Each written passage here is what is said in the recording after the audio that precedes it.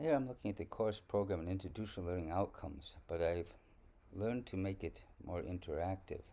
For example, starting with a course learning outcome, I can look and see where that course learning outcome goes to. This is MS 150, course learning outcome number 1.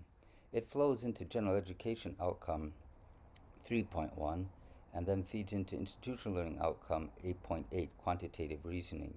So I can see where an outcome goes to, and I can do that for any of these outcomes to see what it's feeding into and where that number is flowing into. So I can see that this outcome is flowing through general education outcome 3.5, experimental sciences, and into institutional outcome 8.4 here.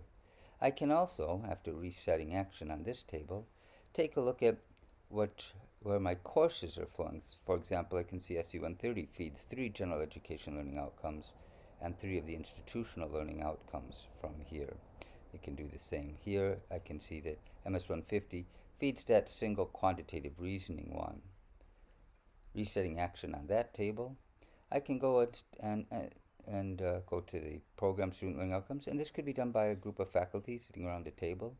Suppose I want to know what's coming into general education outcome 3.3.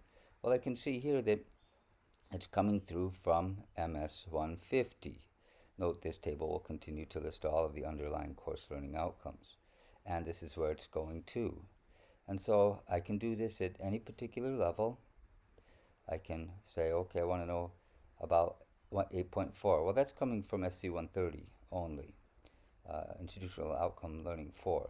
Institutional Outcome Learning 2, also from SC 130. So Institutional Learning Outcome 8 is the only one being fed by both of these courses.